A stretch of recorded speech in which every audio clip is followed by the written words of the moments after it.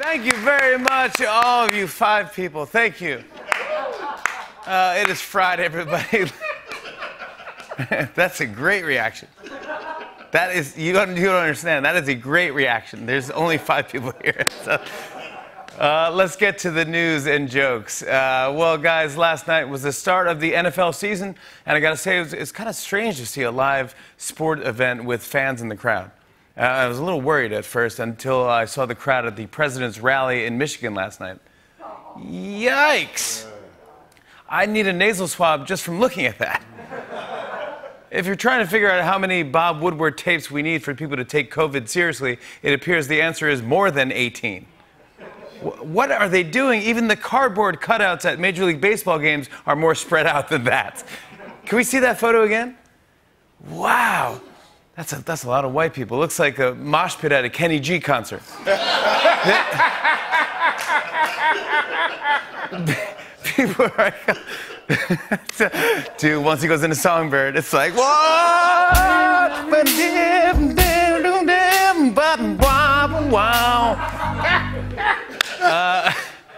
people are calling last night's rally. Can we do that? We should. Mosh the Kenny G? Oh, I would totally mosh Kenny G. Last time I tried moshing, I went to, like, I want to say it, like one of the later Lollapaloozas. And I was like, I can handle myself. I can mosh. That's cool. That's totally cool. Let's get in there. And, dude, I got a boot to the head. And I was like, too old. Too old. I wore Birkenstocks to see Henry Rollins. No, that was the end of that. Never again. You lost 3 toes? Yeah. Yeah. I was like, old guy in the mosh pit, old guy. Just get the old guy out. They carried me out. That's right. People are calling last night's rally a super spreader event. When he heard that, Trump was like, amazing. Even CNN said it was super. And everyone's talking about this moment from the rally. Did you see this yet? Mm-mm. Oh, my goodness. So Trump is trying to go through the history of Michigan, but he stumbled over the word Motown. Check it out. Michigan gave us Motown. Gave us Motown, gave us the Mustang. Motown. All of the Motangs, great artists, like Smokey Robinson sang, Marvin Gang, and the Jax Gang 5. Who could forget the great Motown song, Papa Was a Roping Stone? I'm just going to do a million of these, man. Trump was like, I even love all the rappers in the Motown clan.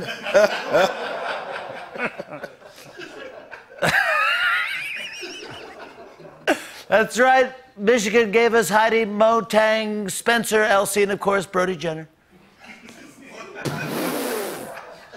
Later on, Trump said, Motang, of course, began in the great city of Detroit.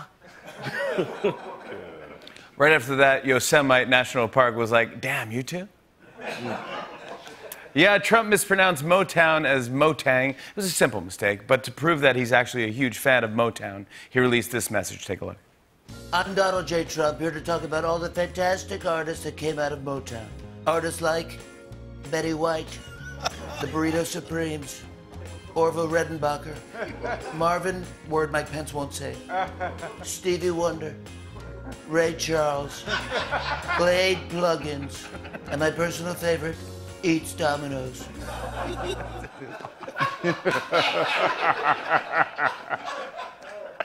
Later in the rally, Trump mentioned an award that he's won in the past that I didn't really know about. Watch this.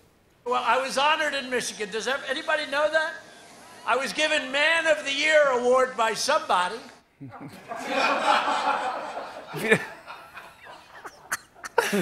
If you don't remember the Michigan Man of the Year awards, there's a reason. They don't exist.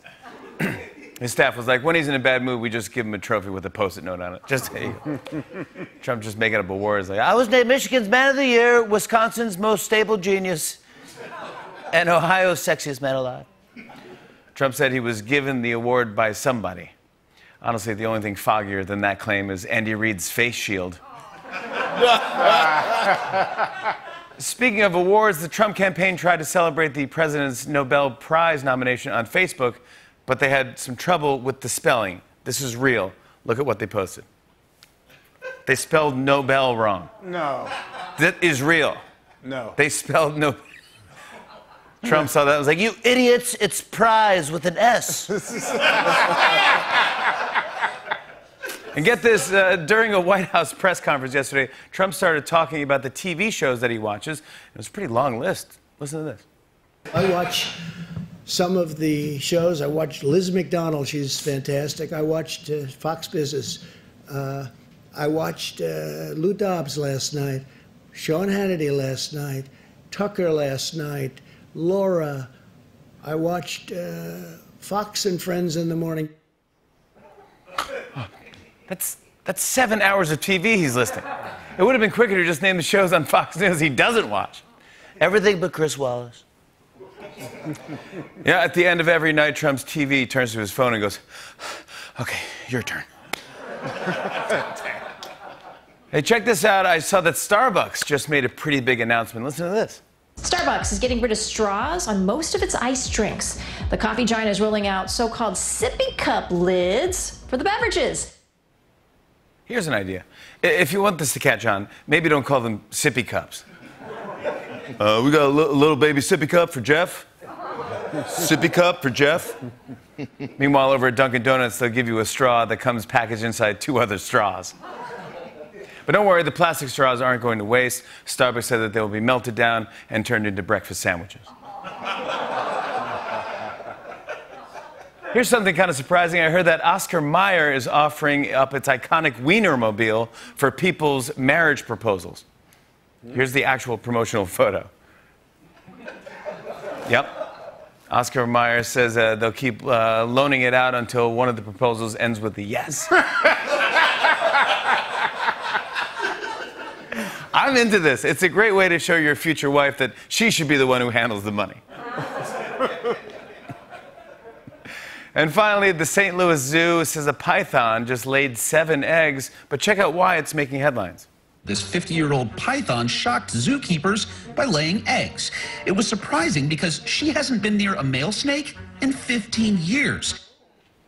When the news broke, the iguana in the next exhibit was like, "Look, it was late, we were drunk, I'm not proud of it." Meanwhile, one zookeeper's like, "Please don't look at the security footage. Please don't look at the security footage. Please don't." On and on and on. I said, and it's on.